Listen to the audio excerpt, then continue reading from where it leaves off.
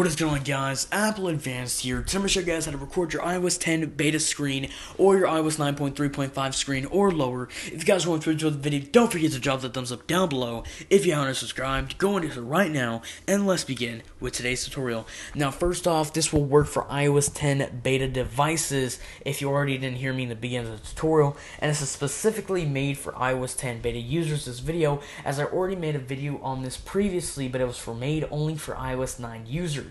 But the actual site that didn't actually make it though, but they definitely give out the emulator and the apps and stuff like that. They actually made it and updated it so that it will be compatible with iOS 10 firmwares.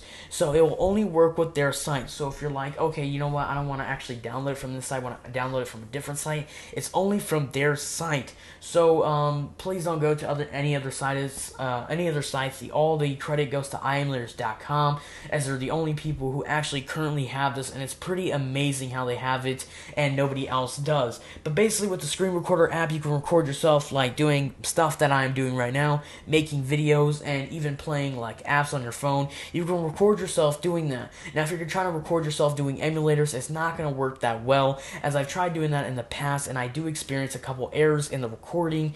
I think it's just because, you know, there's too many things running on your iPhone, and it gets all gunky and confusing for your phone, and so it sort of glitches up the actual file that you recorded on for AirShout, as which I'm going to be showing you to download. So if you are looking to record your screen and use it for emulators, that is not the best idea. The best idea is to actually download the build store version of GBA for iOS, and that already has a built-in screen recorder, and it doesn't mess up at all. But enough of my rambling, let's get into it. So you want to hammer to the link in the description below, and I'll take you to iemulators.com. You want to go ahead and click on apps, scroll down all the way until you can find AirShout, which is this one right here.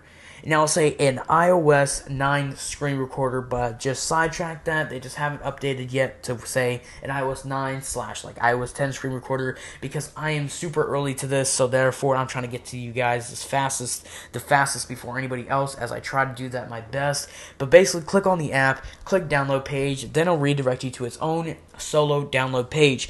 From here, you want to scroll down one more time till you can find AirShout, click on it.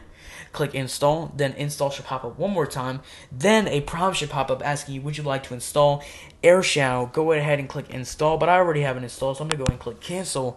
Now, once you have it installed, it should look directly like this on your screen, but when you click on it, it's going to say untrusted enterprise developer. Go ahead and click cancel, head over to settings, and from settings, you want to actually go from settings all the way down to general, not go down. Settings, general, scroll down all the way till you can find profiles, device management. Now scroll down all the way down from here till you can find the certificate app that actually belongs to AirShout. Click on it. Oh, no, that's not this one. Click on this one. Click on this one, and then click Trust, and boom, you have access to a screen recorder that will work on your iOS 10 beta device or on your 9.3.5 device or lower. Remember, guys, if you enjoyed the video, don't forget to drop that thumbs up down below. If you haven't subscribed, go into it right now. This has been Apple Advanced, and see you guys.